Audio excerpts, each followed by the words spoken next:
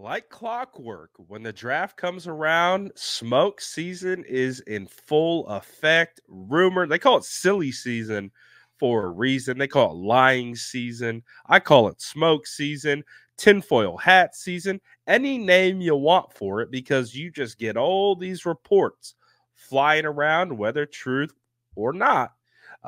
You get a bunch of different things. And obviously, what's going on right now in the 49ers universe has been the Brandon Ayuk story, obviously. And Mike Silver put out a big time report today, giving some insight into that situation. I already did a video on that. You can check the link in the description if you want to watch that video to get in depth in regards to what that's about. But in that article as well is a little nugget about Deebo Samuel. And I find this nugget to be interesting because I would say in these conversations amongst fans in regards to a potential Brandon Ayuk trade, a lot of times you'll hear fans chime in and say, "Oh, don't trade BA, trade Deebo. Get Deebo out of here." I don't, that just seems to be kind of a gut reaction for some people. I even in the video I posted, you see some people saying, "We'll trade Deebo instead of Brandon Ayuk." Um, for whatever reason, maybe it's because you guys perceive Deebo Samuel to be not worth the contract. I don't know, but I see it all the time. I've never seen this before. And let's talk about it. Again, from Mike Silver in the SF Chronicle, he goes on to say, in kind of he's going to ask the question about like potentially trading other high-paid veterans like Deebo Samuel or George Kittle. And he says, would the 49ers preemptively trade Samuel or Kittle this week? Don't expect it to happen. Samuel, who signed a 3-year, $71.5 million contract extension before the 2022 season, has been assured by his bosses that he will not be dealt during or after the draft, according to a source familiar with these conversations. Assured. What? I don't know if I've ever heard a report of someone having to be like, listen, man, we're not trading you. And I know it's been one of the hottest topics of like hypothetical season of the offseason is potentially trading Deebo.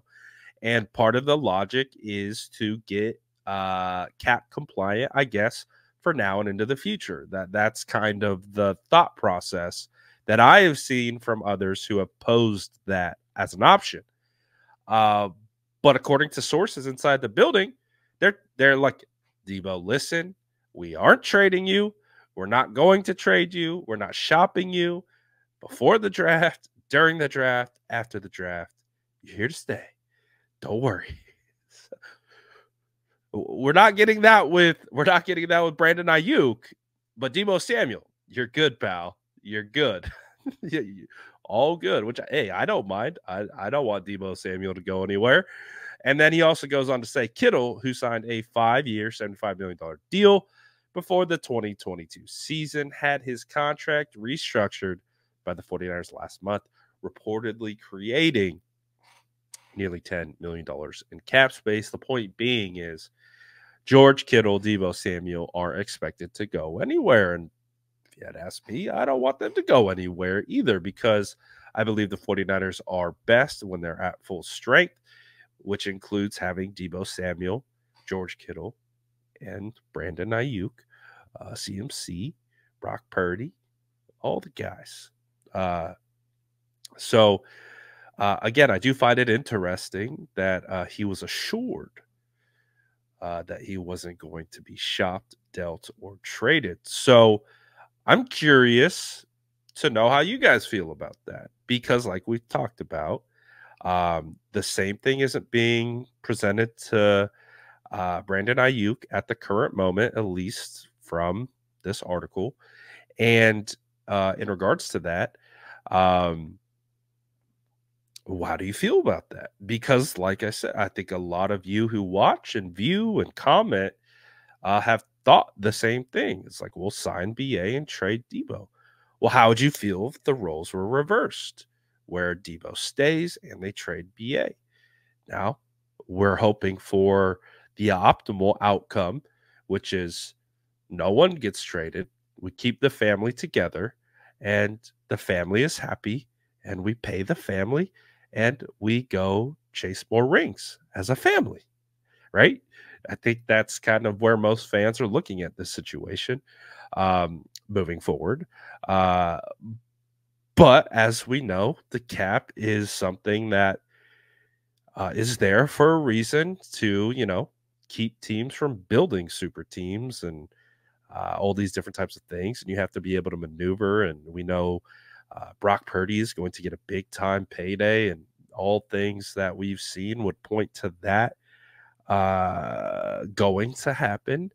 So I think as it stands right now, I think it's just an interesting situation regarding that.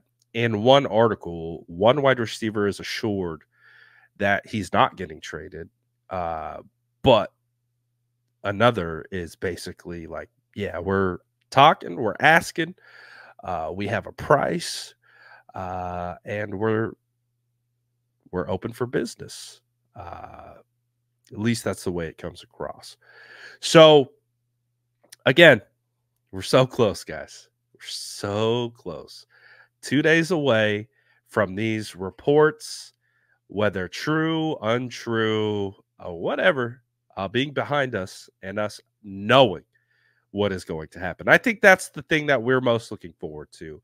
I think that's kind of the sentiments I've seen from a lot of commenters, is basically the thought process of like, wake me up on the drafts here so we just know. I think, we understand this, like I talked about at the beginning of this clip, was that it's silly season. It's tinfoil hat season. Like, I have a tinfoil hat, circa 2021 tinfoil hat. It's so old, it's got a hole in it.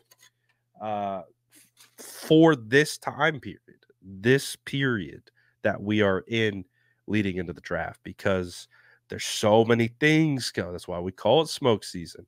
And we look at it, we're like, man, oh, hey, gotta wait and see. So let me know what you guys think in the comments below about Deebo Samuel being assured that he will not be traded, and Brandon Ayuk being the absolute opposite of that.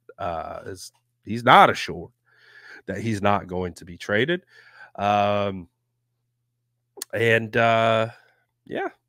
So we'll see. We'll see how it ultimately plays out at this, because that's all we can do. That's all we can do.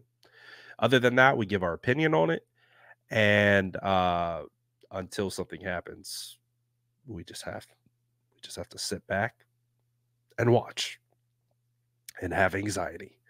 But you guys let me know, do you have anxiety or do you not care? Drop it in the comments below. And as always, make sure to like and subscribe for more updates.